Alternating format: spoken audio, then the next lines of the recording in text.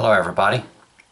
In this video we're going to be looking at begotten versus only begotten, and I'm speaking today about the eternal sonship of Christ.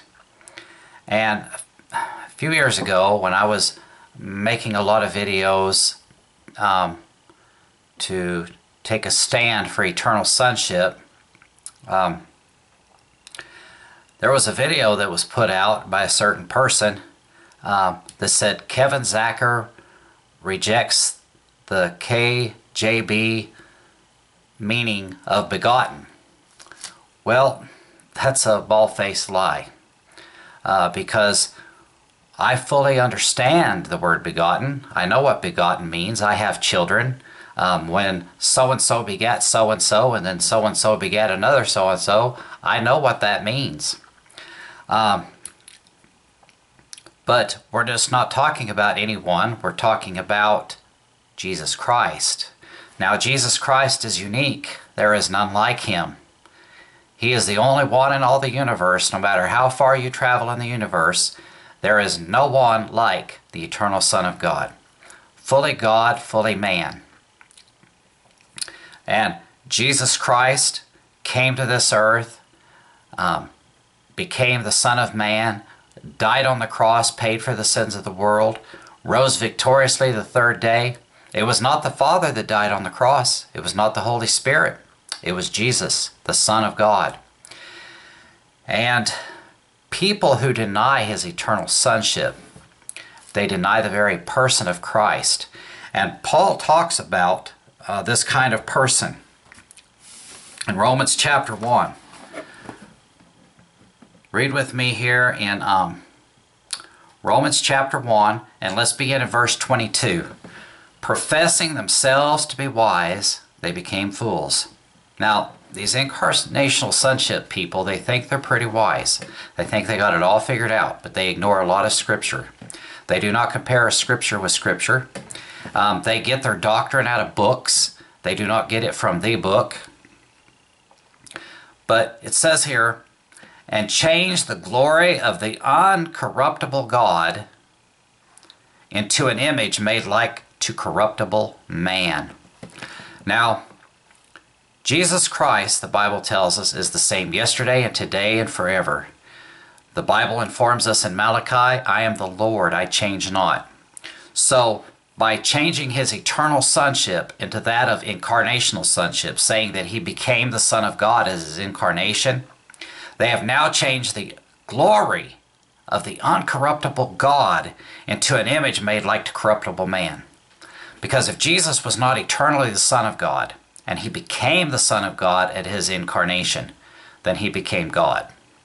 And therefore, he is a corruptible man. He would be no different than anyone else. And you've now destroyed the very nature of God himself. Now, people that try to take the definition of begotten and apply it to the Son of God in the same exact way are in fact doing the same mistake, error, and have the same problem that the modern versions do, because the new modern versions will say something like, for God so loved the world that he gave his only Son, or his one and only Son. The King James Bible says only begotten Son. Okay? So, by removing that, now they've made the truth of God into a lie, because Jesus is not God's only Son. Okay? He's his only begotten Son. We've been adopted. Okay? We're joint heirs with Christ and adopted into God's family. Romans chapter 8. But only begotten, the problem is that people try to apply man's definitions to God. And by falsely claiming that somehow I've rejected the King James Bible meaning of begotten, that's very deceitful, because I do not deny the meaning of begotten. When we're talking about people, begotten means that so-and-so has a child, and then so-and-so has a child, and so on and so forth. But we're talking about the eternal Son of God. There is none like him. The as being the only begotten Son of God, begotten in eternity past. Okay? And because people don't have a big enough mind to think about this sort of thing, for Jesus to be begotten in eternity past can't mean that he had a beginning, because he has no beginning. He has always been the Son of God. The Father has always been the Father. The same with the Holy Spirit. So when these people try to play these word games, they demote Christ. They bring Christ down to their level. And he is not, for he is far above them. Look what the Bible tells us in Isaiah 55. Okay, and even the Bible uses the phrase the eternal Spirit. So the Holy Spirit has always been the Holy Spirit.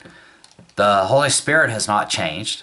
The Father has not changed. He has always been the Father. He is called the everlasting Father. And yet you will deny the Son, and this is the spirit of Antichrist. Isaiah 55. For my thoughts are not your thoughts, neither are your ways my ways, saith the Lord. For as the heavens are higher than the earth, so are my ways higher than your ways, and my thoughts than your thoughts. So when these foolish teachers who teach out of man's books and not the Word of God try to compare a corruptible man to the uncorruptible God, they are foolish, they are wicked, they are unlearned. It is the spirit of Antichrist. And when you try to share the truth with them, it's not that they just scratch their heads and say, oh, well, I don't really understand. I'll look into that. No, no, no. They blaspheme God and they mock you. Okay? They hate the truth, because when you share the truth with them, they come against you. They blaspheme God by speaking those things which are evil and wicked. And they are no better than the Pharisees of Jesus' day. Now, the Bible says here in 1 John chapter 4, Beloved, believe not every spirit, but try the spirits whether they are of God, because many false prophets are gone out into the world. Hereby know ye the Spirit of God. Every spirit that confesseth that Jesus Christ is come in the flesh is of God. Now, who is Jesus Christ? Jesus Christ. Okay, he is the anointed one, the Holy One of Israel, the Son of God. And when he claimed that the Father in heaven was his Father, the Jews took up stones to stone him because they thought he blasphemed. Okay? But it is the same bunch of people who would, out of one side of their mouth, will criticize the Pharisees, but on the other side of the mouth, they agree with them by denying eternal sonship. Now, look at verse 15 of chapter 4, 1 John. 1 John chapter 4, verse 15. Whosoever shall confess that Jesus is the Son of God, God dwelleth in him, and he in God. Now the Incarnational Sonship people would say, aha, see there, I got you. Of course Jesus Christ is the Son of God. That's not what you're teaching. You're teaching he became the Son of God. Is means just that. When we're talking about God, it's always the same. Because remember, I am the Lord, I change not. And remember, Moses' encounter with God at the burning bush. I am that I am. The self-existing God. I am that I am. You see, is here is that I am. That very I am who met with Moses at the burning bush. I am. Just like Jesus told the Pharisees, I tell you before Abraham was, I am. He didn't say I became. He said I am. So the same way with Hebrews.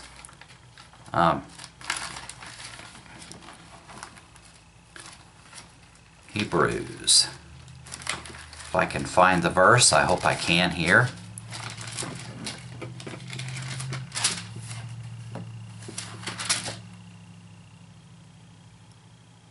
But without faith it is impossible to please him.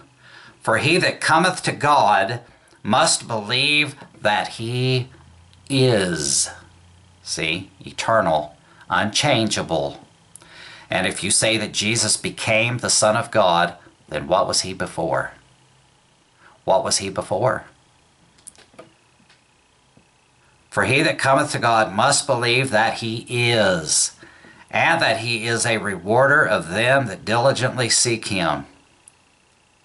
So God doesn't change. In every generation, he's a diligent rewarder of them that seek him. Now, people get hung up on the term only begotten. But I thank God for the King James Bible that presents it in such a way that we can understand that God can show us through Holy Scripture, through the teaching of the Holy Spirit. Only begotten. To say that Jesus Christ is the only begotten of the Father, full of grace and truth, as the Bible says. In John, let's go to John chapter 1. John chapter 1.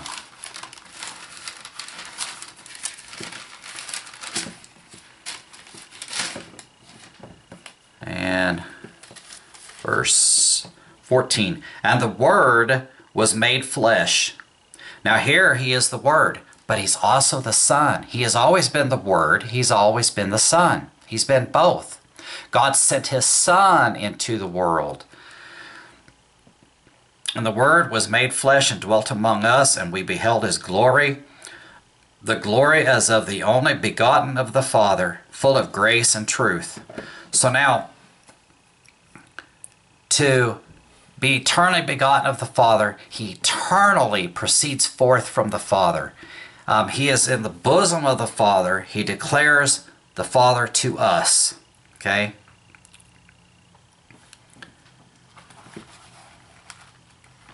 Look in Luke chapter 2. Let's look in Luke chapter 2 for a minute. Now remember, Jesus Christ is the eternal Son of God who became the Son of Man. Okay? And those titles, by the way, are capitalized. When Jesus Christ is the Son of Man in Scripture, that's a capital S and a capital M. Everything's there for a reason, friends. Everything.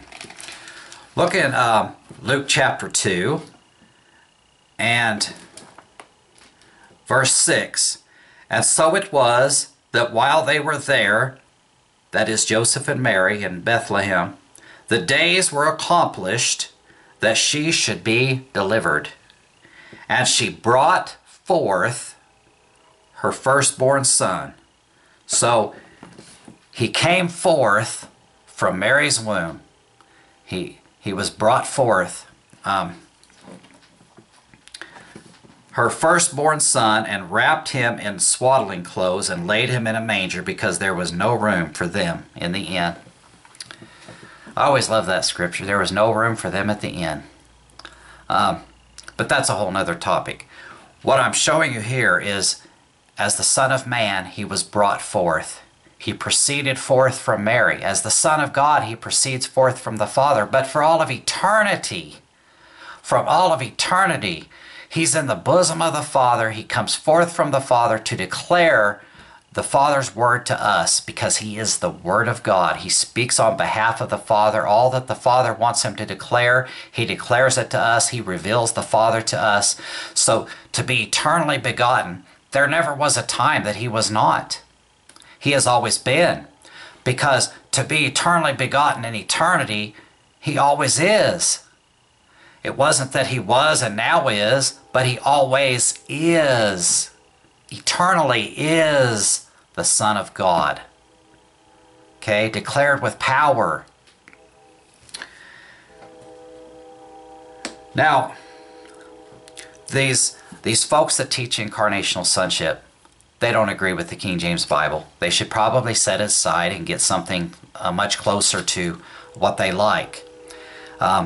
Just like one female teacher, who I'm not going to name, but you might know who she is, she decided that Jesus was the Word who became the Son. And has now promoted Incarnational Sonship, but, you know, don't want to divide over it because that might hurt donations. But nonetheless, this woman stated in her comments that she is not King James only. She's King James first. So that means, I'm going to translate that for you. That means she'll go to the King James Bible first, and then if it says something that she doesn't agree with, she'll go on to another version, a perversion. For example, she was promoting the NIV's version of Daniel 3:25, where Nebuchadnezzar says that the form of the fourth man is like the Son of God. Instead, it doesn't say that. The perversion says like a son of the gods, a son of the gods. Jesus isn't really God there. He has multiple fathers. It's wickedness. And these folks that have itching ears, they always go back to the same thing. But they have the gospel right. No, there's always going to be something wrong with a gospel that has a false Jesus. Sometimes it might be a little harder to detect. But when you really look at them, what they teach, compare it to the Word of God, they have a false Jesus. And there's no point in giving these false teachers a pass. There's no point in just standing back and saying, well, you know, let's just have hold hands around the fire and sing Kumbaya and just get along to get along. There's no point in making waves. We can all just have brotherly love. Well, it doesn't work that way. It's not going to work that way someday before God's judgment. These folks is in for a rude awakening, okay? And when you go changing the Word of God, you change the very nature of God.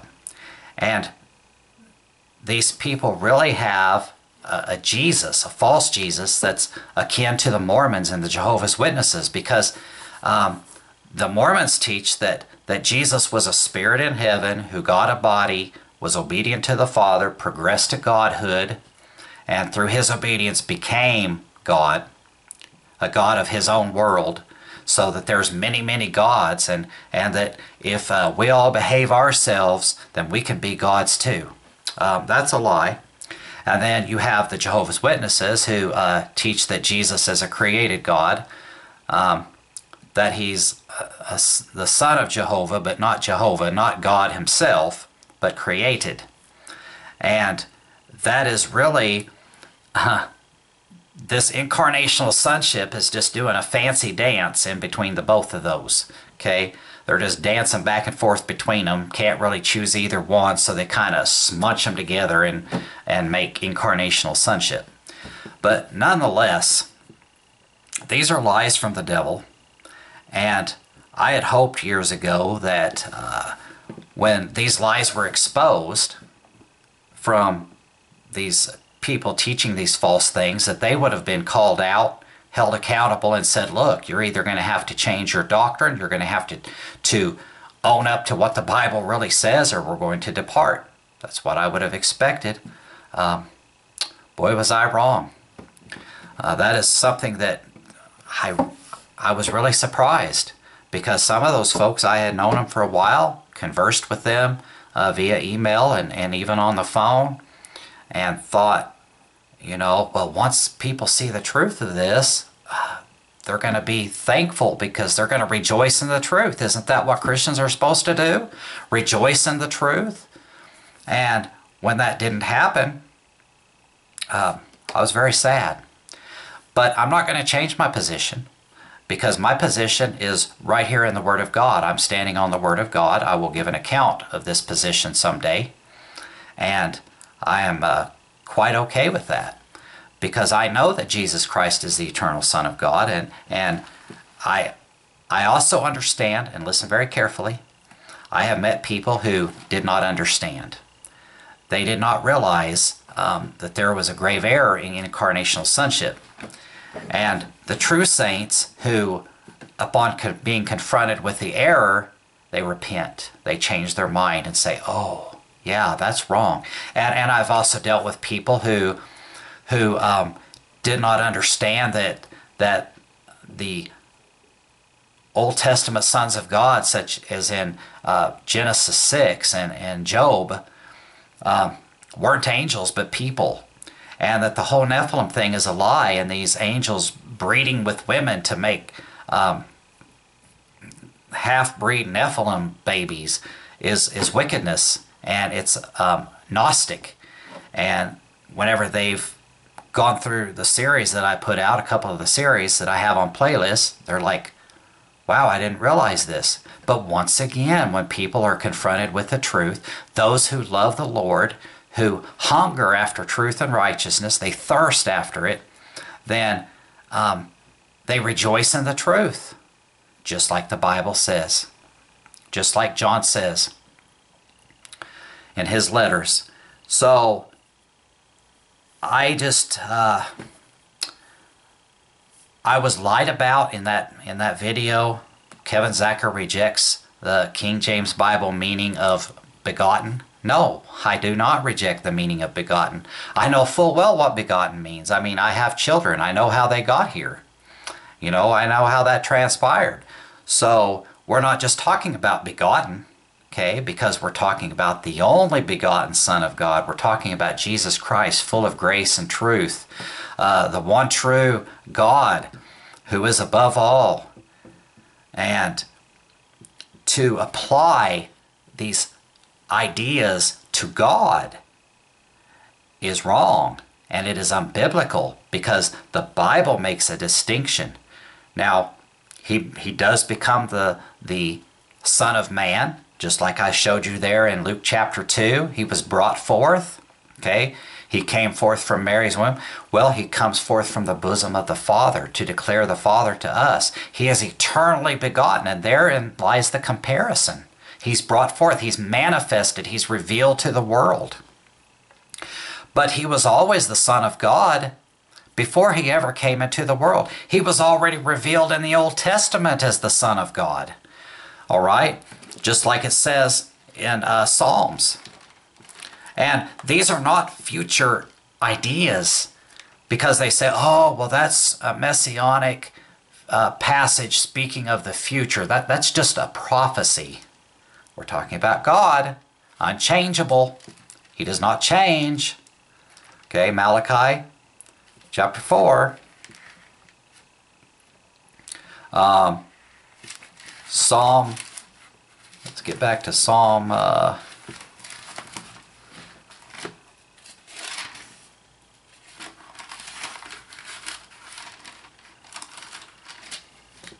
Psalm chapter 2. Kiss the Son, capital S, kiss the Son, lest he be angry, and he perish from the way, when his wrath is kindled but a little. Now, in order to get the twisted version of these perverted Bible haters out there, these hyper-dispensationalist Bible chopper-uppers, you're going to get something like,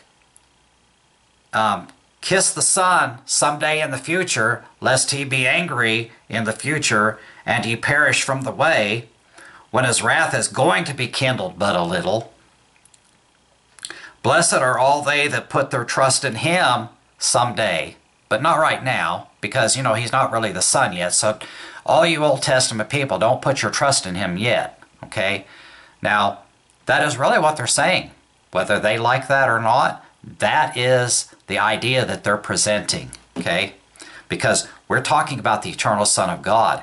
And the psalmist, David, he knew the Son. The Jews in the New Testament knew what it meant when Jesus says he's the Son of God. And they were going to pick up stones to stone him to death. And, of course, it was not his time, and they were not going to do that. But that's not the only place. In the mouth of 2 or 3 witnesses, let a matter be established. There's also Proverbs. Proverbs chapter 30.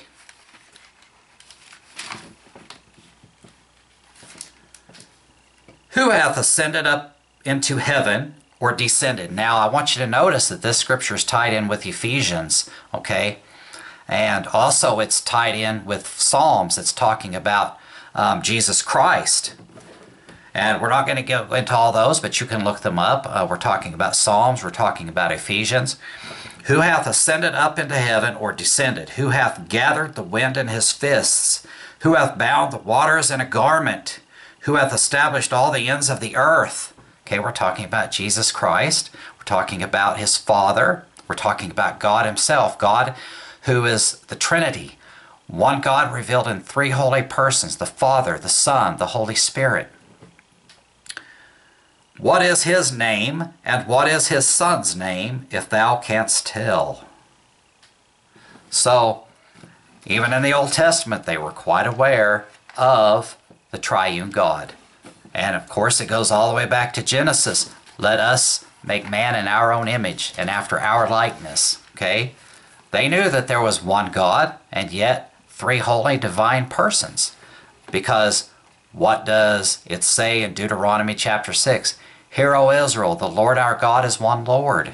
Okay? One God, three persons. They understood this. They understood that the Father is presented as the everlasting Father in the Old Testament. Folks, these Bible chopper-uppers, they hate the Word of God. And I understand that some people's going to come across this video, they're going to be angry. They're going to be angry. They're going to give it a thumbs down. They're going to talk amongst themselves, do whatever they do. But the truth does not change. And Jesus Christ is the truth. He does not change. He is who he is. He said, I am that I am. And he does not change. And these people that seek to change the Word of God, they are creating a God in their own mind, an image of corruptible man. So, and of course we have the passage in Daniel. Okay, you got Jeremiah, Ezekiel, Daniel, chapter 3. Now this is the passage that a certain woman teacher, who also called herself an elder, doesn't like this version, so she switches it out for the NIV, the non-inspired version. Okay, so and God chose to put this wisdom in the Word of God through the mouth of Nebuchadnezzar. It's Nebuchadnezzar speaking. But even though Nebuchadnezzar is saying the words, it's God. This is the Word of God. It comes from his mind. It's his words.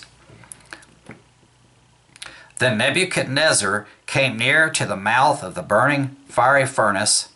Okay, back up a verse. He answered and said, Lo, I see 4 men loose, walking in the midst of the fire, and they have no hurt. And the form of the fourth is like the Son of God. It is the Son of God. Shadrach, Meshach, Abednego, they couldn't have gone through that fiery furnace that slayed the bravest, toughest, strongest men in all of Nebuchadnezzar's army. Boy, I tell you, it wasn't good to be the strongest and best and toughest in his army that day. You'd probably want to be hanging out in the background somewhere and not look so tough. But the strongest men in the whole army cast Shadrach, Meshach, and Abednego bound into the midst of the fire. But here they're loose, and he sees 4. Now he sees 4, not just 3, but 4. And the form of the fourth is like the Son of God. But now the new perversions will tell you a son of the gods.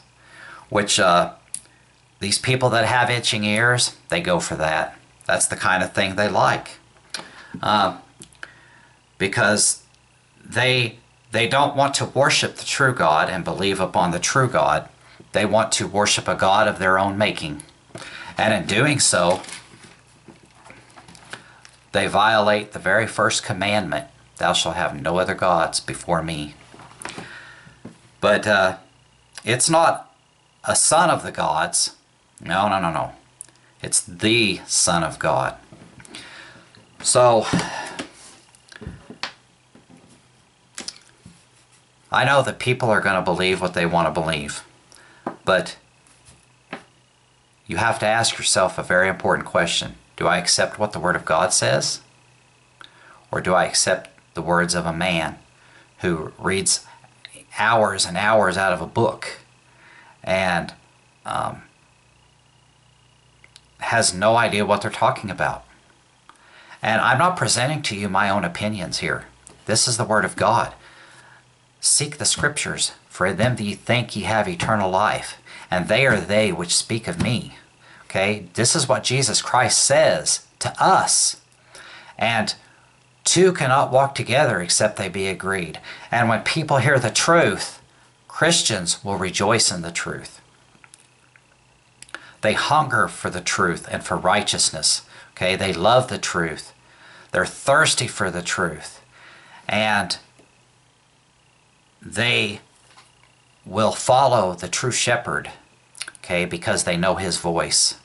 Jesus said, my sheep know my voice. They don't follow another shepherd. They follow the true shepherd. And a Jesus that becomes the Son of God at his incarnation is not the true shepherd of the sheep. So until next time, God bless you all and take care.